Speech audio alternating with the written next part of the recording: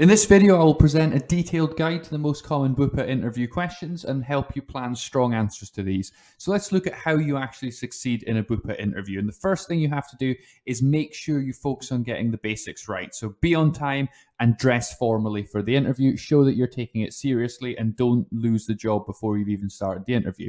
The next thing is take time to study Bupa. You need to go to this interview knowing about their business, and I will help you do that in this video. The next thing is you need to know the key questions that Bupa most frequently ask.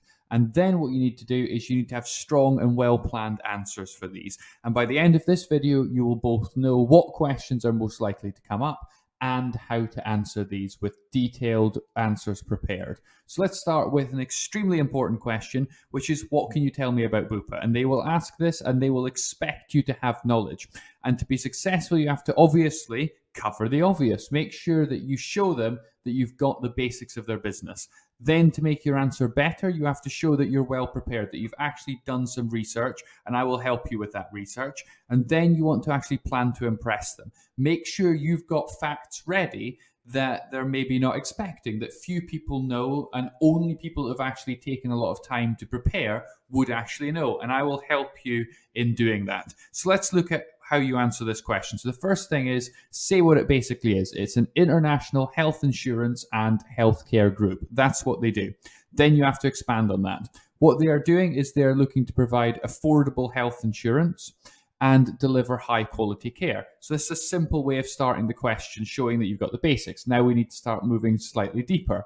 So what Bupa likes to market themselves as is they are helping people live longer, healthier, happier lives. And they use that a lot in their marketing, and it's all over their website. So using that phrase is a good thing to do in your interview.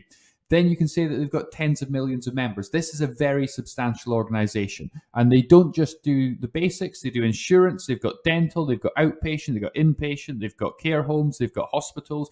They have a wide and diverse healthcare business. They also offer preventative healthcare. It's not just when something goes wrong that Bupa helps its members. It's also helping them prevent these diseases or reducing the chance of getting those conditions. And they also provide services for screening to try and identify illnesses and diseases early before they progress and get harder and harder to treat.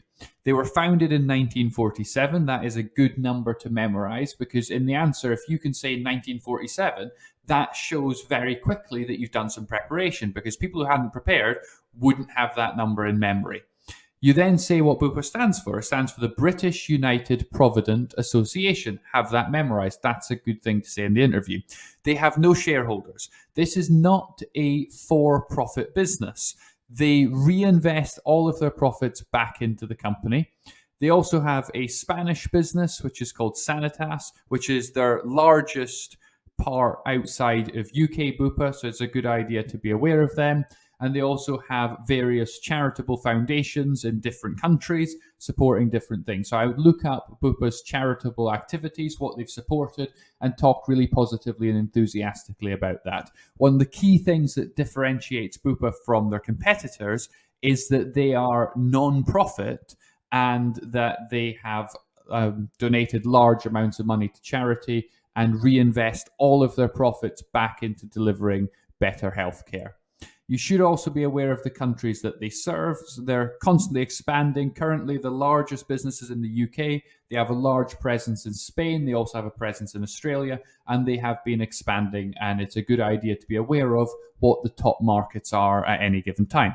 Another top tip is to take a little bit of time to read Bupa's annual report. And I don't mean reading every single word. I mean opening it up, having a flick through and reading the key points, and then saying in your interview that you took some time and you've read their annual reports to help understand in a greater degree how their business works, and maybe say a few things that you found in the annual report that you found interesting. So feel free to take lots of notes from this, have loads of bullet points, or screenshot this section, and you can take this to help you to prepare.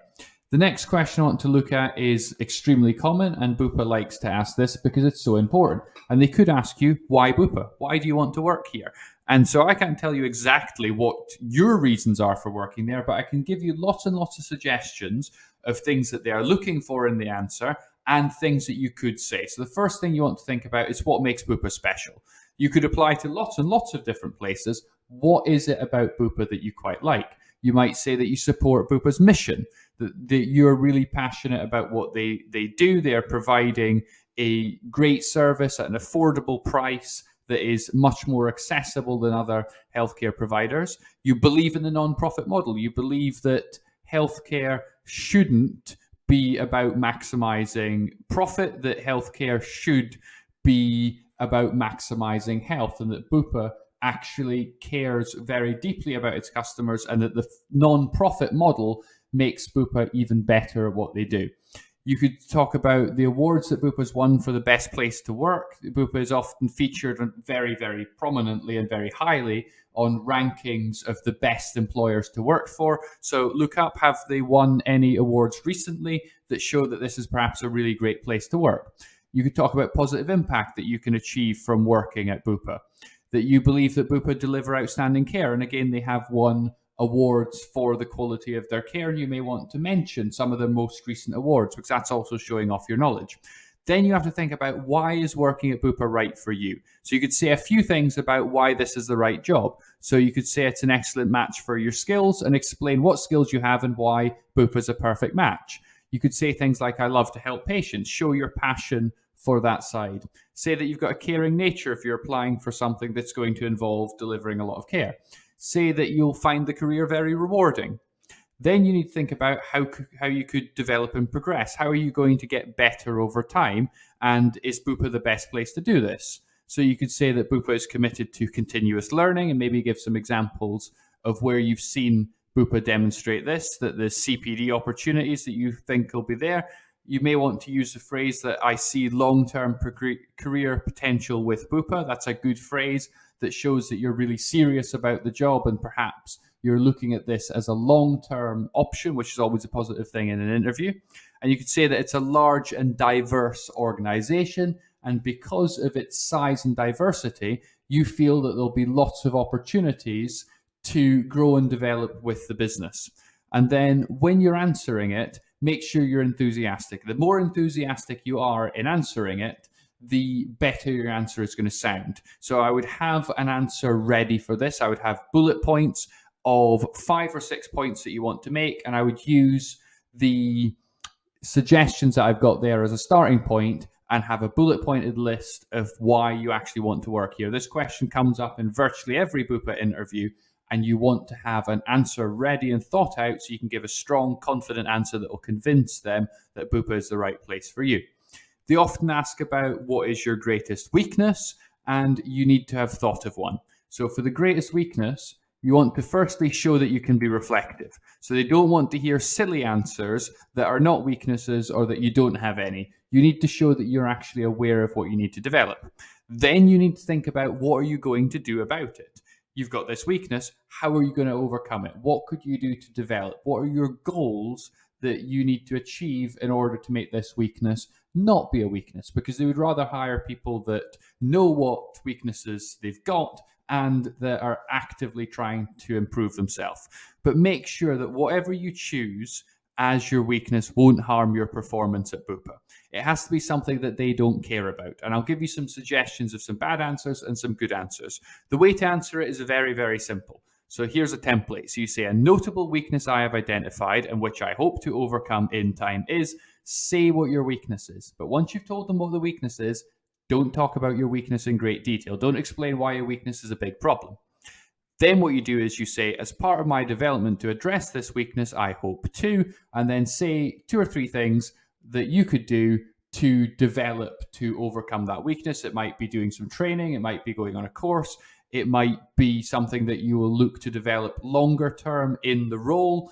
You could say various things that you could do to overcome the weakness. So bad ideas is, I don't have any weaknesses. I'm a perfectionist that they won't take seriously. Or if you're applying for a medical role, saying that you've got a history of medical malpractice. Anything that would affect your chance of getting the job or anything that they're looking for, it should not be a weakness. Some good ideas that you might want to use in your interview is spelling complex words if you're in a job that doesn't involve lots and lots and lots of report writing. Maths, if you're applying for a job where you're not going to be doing very much maths. but you maybe, if you're promoted, have to do more of it and you're going to develop that. If you only speak one language, that is, of course, a weakness. It would be much better to speak a second language, and that could be a goal that you're setting. You could say that delegation is a weakness. If you're not actually going to be delegating to anyone, if you're not managing anyone, then that could be a weakness. But if you've got an ambition of moving into management, you need to develop your skills at delegation. Or if you're in a role that doesn't involve any public speaking, you could talk about public speaking, that you're terrified of speaking in large groups of people. You've done it once and it was really scary and you really didn't like it. And you're hoping that in future, you're going to try and push yourself to do that and overcome that fear, for example. That could be something you could talk about. So pick a good weakness, have a weakness ready before your interview. And if you do all of this and you follow the advice in this section, you stand the maximum chance of being successful. So let's look at the next question, which is, where do you see yourself in 5 years? And you're not going to have a good answer unless you plan it. You can't just think up a 5-year plan in 10 seconds on the spot in an interview. Have an answer ready. And so we'll look at the elements of a good answer and the elements of a bad answer. So in a good answer, it needs to be believable, something that they're going to take seriously because you want to be taken seriously. The next thing is you want to present an outline plan. So you don't have to tell them exactly in 5 years' time, I will be doing this role. You want to talk about what you see yourself doing over the course of those 5 years and the journey that you could go on. And it's an outline of things that you're looking to explore rather than having to be extremely specific, because no one knows exactly what they'll be doing in 5 years. A good idea is to check LinkedIn. That lets you see what have other Bupa employees done from joining the company to 5 years later. And it gives you an idea of what reasonable progression looks like and what other people have achieved with the company.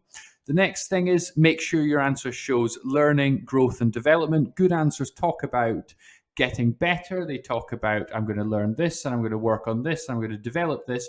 And it gives a story of how you get from where you are now to where you want to be in 5 years. And it's really positive to talk about learning and development in any answer. The next thing is, what does Bupa have to offer? So think about what you can achieve with the company because you want to work here. You're applying for a job to work at Bupa, so Bupa should really be part of your 5-year plan. The flip side is bad answers. So anything that is absurd or unreasonable is going to make you look very silly. So be careful to make sure that your answer is, of course, reasonable. The next thing you must not do is you must obviously not insult the interviewer. Some of the worst answers say in 5 years' time, I want to be where you're sitting. I want to be doing your job. And then you find out it's taken that person 15 years to get to that job and you're going to do it in 5. That looks slightly arrogant and maybe quite insulting. Then the next thing is, don't give an expectation of an automatic progression that you're going to be promoted automatically and that you just expect in 5 years you will be, for example, a senior manager, and you don't give any explanation of how you're hoping to achieve this or why you have that ambition and what you're going to have to achieve in the 5 years in order to enable that progression. That's going to be a very bad answer. And then you also have to screen what you're saying to make sure that it is relevant to Bupa. You don't want to talk about anything that's irrelevant. You may have lots of things you want to do within the next 5 years, but you want to focus only on things that are specific to your work and to your Bupa role to be successful. Let's look at some things that you should be saying. So you might talk about the journey to +1. So generally, moving up one level in 5 years is quite reasonable, but you're talking about the journey to getting there, saying that in 5 years, I'm looking to move in the direction of this role. And in order to do this, what I'm planning to do is, and talk about how you're going to get there rather than just saying, that's what I'm going to do in 5 years. Some other things you can talk about is you could talk about building more experience. Make sure you've showed them that you've got the experience in the job you're applying for, but then talk about some other wider experience that you would hope to gain in order to advance towards your 5-year goal. You may talk about mentoring others. So in 5 years, you'll be very, very solidly secure in your current role, and you will be hoping that over time, you're going to take some opportunities to mentor and help develop others within 5 years. You may talk about increasing leadership. So you may not have an exact idea of what leadership role you're hoping in 5 years, but you're saying over the course of 5 years, you're looking to take on at an appropriate time, slightly increasing levels of responsibility and increasing leadership. You may talk about gaining further and additional qualifications. So if you have an interest in taking additional courses and getting additional qualifications, now is a good time to express this while you've got management's attention, and it may be that those opportunities may come up. You could talk about being really outstanding in your current role. So if you're not looking to progress, talk about being really, really brilliant in that role and how you're going to achieve that. And of course, you should be saying that you're highly confident in the role and this is the right role for you. And over 5 years, you want to continuously develop and be seen as someone with an expert, an excellent track record, and that you've built that over time and you are seen as someone who's solidly outstanding in that role and is highly trusted in the organization. And that's how you answer that one. The next question that is extremely important is the tell me about yourself. And they may ask this towards the beginning of the interview, and it's a good idea to have a bullet pointed list and be focusing on what they want to hear. So you want to talk about your past, talk about now, talking about the things that they want, and then a few sentences about the future that shows your motivation for this role. So the past is very simple. Talk most about your most relevant experience. So think about the job you're applying for and think about every job you've had in the past and pick those that are the absolute most relevant. Healthcare experience is really important. So I mention all the experience that you've got in healthcare because it matches really well to Bupa's business. And then talk about your wider experience. So you remember that you've not got hours to talk about this, you've got to prioritize. So prioritize and talk lots about your most relevant, and then just briefly mention, even just by naming the job, other roles that you've had as telling them about yourself. And then any qualifications, training, and professional achievements that you've got, it's a good idea to list these as well. So you've got a nice introduction to your past. Then you think about now. Think about what Bupa wants. So you could say that you're reliable, that you're hardworking, that you're a team player, that you're compassionate, especially if you're applying to a care role, that you're passionate about delivering excellent care, because that's a key part of what Bupa is trying to do. Maybe you're very successful academically and you could back that up. That's a good thing to say, particularly for clinical-based roles or roles where academic background is very important. And then definitely make a point of saying that you're aligned with Bupa's values, and I would take time to memorize Bupa's current list of values and their mission statement. Then your future. So remember when we looked at the why Bupa question, I would summarize that in one sentence. So when you're wrapping up, you want to say, and I'm looking to join Bupa because, and then you answer that. Say simple things like, I love working in healthcare, because that's a nice positive thing to say. And then you could say something like, I see great potential to develop a long-term career with Bupa. That's a nice way to end off that answer. So talk about your past by prioritizing, give them a list and talk about some key attributes that you have that are relevant to the job, and then a short 1 or 2 sentences that summarize why Bupa is the right career move for you, and you've got a great answer to tell me about yourself. And it's really a good idea to have this one planned out in advance. And now before we finish, let's look at some questions that you could ask Bupa at the end of the interview. So they probably will ask, do you have any questions for us? And the answer has to be yes. So let's look at some, and you can pick a few that you might want to ask. So you've got some ready, and you want to also perhaps consider thinking up some of your own to make sure that you've definitely got some good questions to ask. You're probably only going to be able to ask maybe 3 to 4 questions maximum. So I would definitely have at least as a minimum 2. So let's look at some suggestions. You could say, thinking personally, what attracted you to join Bupa and what do you enjoy most about working here? And share in their enthusiasm and link that to your motivations for joining. You could say, I understand that Bupa is committed to professional development. Therefore, can you tell me more about the CPD opportunities in my role and show a lot of interest in your development and your continuous learning? You could say, what would you suggest that a new hire to Bupa in this role do before starting to be well prepared for day one if successful? And then if they suggest, here are some things that I would suggest you do to be well prepared, make a commitment to doing those. You could say, could you tell me more about the next steps in the Bupa recruitment process, including an approximate timeline for results and feedback? Because you probably do want to know that. And then make sure you thank the interviewer for their time, reiterate your interest, and end the interview on a positive. And that's a nice way to round off. And I hope this video was very helpful to you. Post in the comments what questions Bupa asked you. Please like and subscribe. And finally, thank you very much for watching.